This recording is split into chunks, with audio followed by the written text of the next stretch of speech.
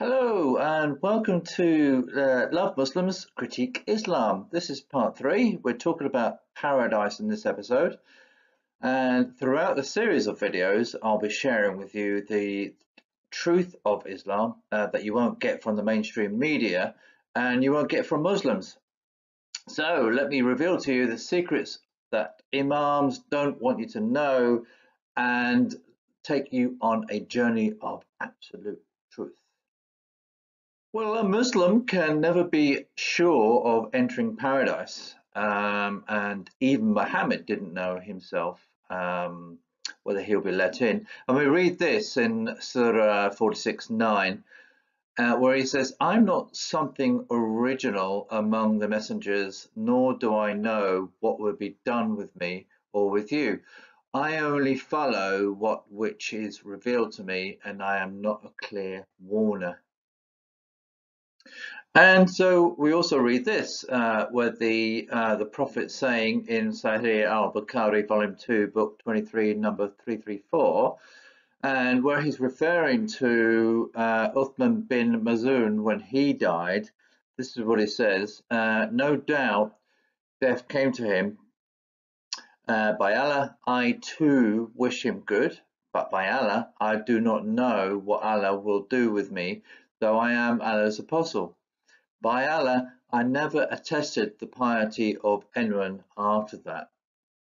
So what chance does the ordinary Muslim have if even Muhammad didn't know what his fate was? And so until Judgment Day, Muslims will wait nervously for Allah's verdict. And you can do all the good deeds possible, pray 5 times a day, fast, pay your taxes, go on the Hajj, and still get no reward. And it is clear from Islamic teaching that most women will be in hell, along with all non-believers, of course. Even most Muslims will find themselves in hell, albeit for a short time before they go to paradise. We read this in Sahih Bukhari, volume 1, book 2, number 28. This is narrated by Ibrahim Abbas.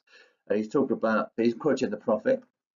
And he says, "I was shown the hellfire, and that the majority of its dwellers were women who were ungrateful. It was asked, do they disbelieve in Allah, or are they ungrateful to Allah? And he replied, they are ungrateful to their husbands and are ungrateful for the favors and the good done to them. So if you have always been good to one of them, and then she sees something in you not of a liking, she will say, I have never received any good from you." Now, Christianity is it's the only faith that doesn't require works for salvation, as they know that Jesus has paid the price for our sins, and that Christian passage to heaven is assured and by faith, as they're saved by the grace of God, and therefore the comparisons could be more stark between it and other faiths. I would ask Muslims also whether Ramadan is worth all that starvation and all that suffering, and why do they do it? Well, they tend to answer the second question by simply pointing skywards. So just do this. So I fill in the blanks. And I said, "Oh, do you mean God?" And they just like that, they just nod. But they will never tell me whether it's worth it or not. Now, why is this? Because in several verses in the Quran, it says that Allah is the best of deceivers and therefore cannot be trusted. So they know this, Muslims. Now, in some English translations, the phrase best of deceivers is translated as best of planners. But don't get fooled, as the Quran is only meant to be read in its original text, i.e. Arabic. It's the root word that we go, and that is deception. And so good deeds and bad deeds are weighed on scales, and salvation is hoped for, but not assured. Muslims will simply never know till the end, when it's all too late, and Allah will decide. It's all God's will, they tell me. Inshallah, God willing. Inshallah is a popular saying among Muslims. It's all about luck and hope. So a Muslim throughout their life take a gamble that they cannot afford to lose. They gamble with their eternal status. Rather ironic that people who are not supposed to gamble are prepared to do so with their afterlife. Excuse me for laughing, but it's not funny. It's extremely tragic. Um, the fact that even for Muhammad there was no guarantee of he himself getting into paradise is a fact curiously not lost on Muslims. They just look forlornly at me when I point this out to them, and they are playing one big game of lottery. You see, Allah is in charge, and there is an air of fatalism with Muslims. This unknowingness about their fate throughout their life would put anyone on a knife edge. The sense of unfairness should lead them to questioning whether or not there is another way. And we say, yes, of course, in Christianity, there is a guarantee of eternal life. This blind faith and the hope of entering paradise is partly motivated by sexual desire and being able to take your sins with you. What is promised in paradise is based on carnal desire and sin. So what is there? Well, we read this in Surah 56:12.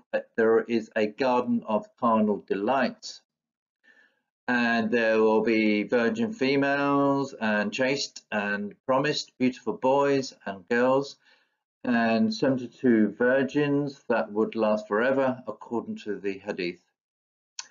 It is said to have a garden of wonderful fruit, rivers of wine, and a land of milk and honey.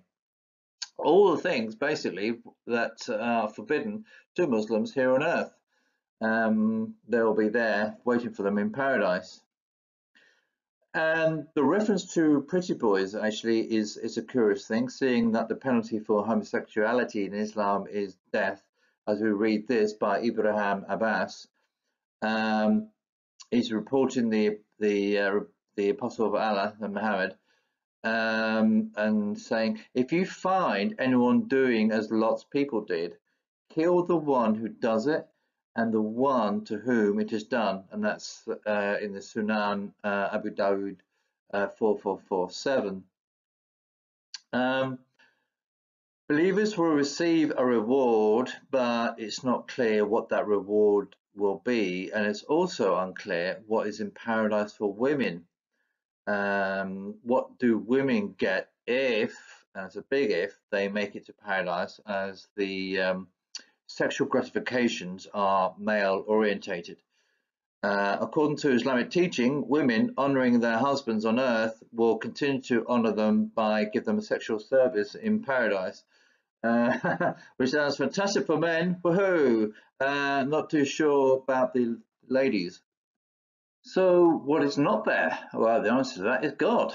Some Muslims believe that they may just catch a glimpse of him, but he won't be dwelling with them, walking with them, or having a relationship with them, let alone a loving one.